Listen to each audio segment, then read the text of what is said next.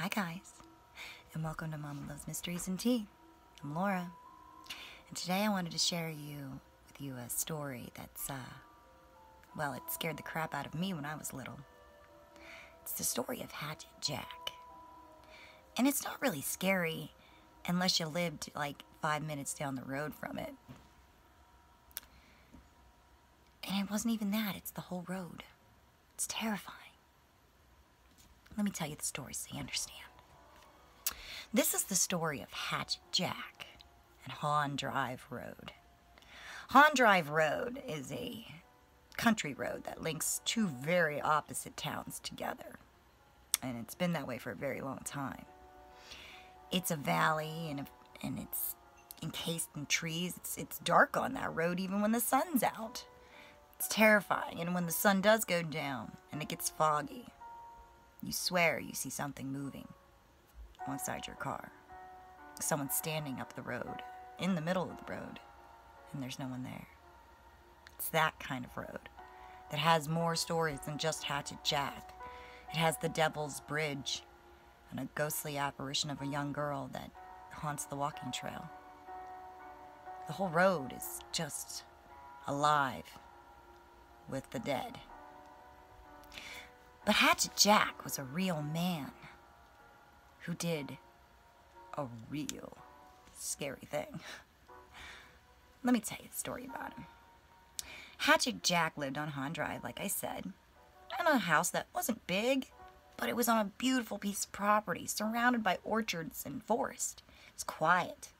Like I said, it's a dark road, so it was always had that you're in your own little world atmosphere to it. It was heaven. Until the mother of Hatchet Jack got down with cancer. It hit her hard. It was very aggressive, and it took its toll quickly. To help matters, Richard Sherman and his father both agreed to let their aunt move in, help out. Unfortunately, she absolutely could not stand Richard, aka Hatchet Jack. She'd belittle him, degrade him, never in front of the mother, of course. She just couldn't understand why a grown man was still living at home. Well, his mom had cancer, so maybe, who knows? The bad part about this all is eventually the father just kind of chimed right on in and added on to the abuse. Then the day came where Richard Sherman's mom, whom he had a wonderful close relationship with, passed away, leaving him alone with his aunt and his father forever. Now, with the mom gone, there really was no protection against those two. So when Richard got home from work and just casually asked his aunt for a glass of orange juice while they were standing in the kitchen, she outright flipped. Asked him why he still lived at home with his parents. Why he couldn't do it for himself. He was a grown man. How pathetic was he?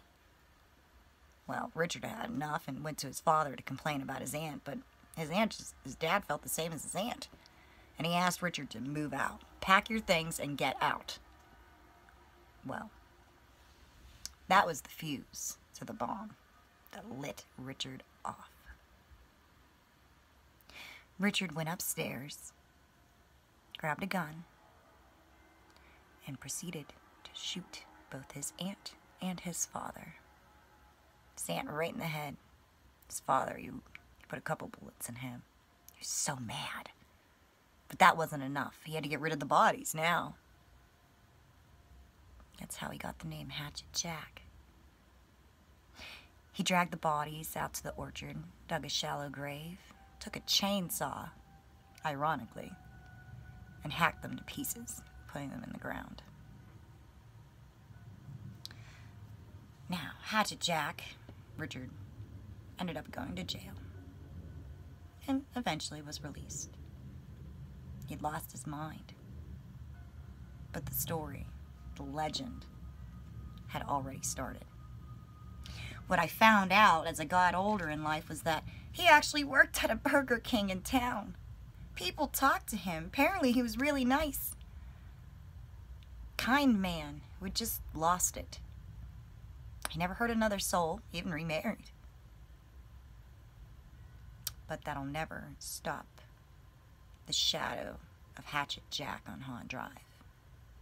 The house itself eventually burned down over the years, and there are some people that have access to that property and still go there and still say how beautiful it is.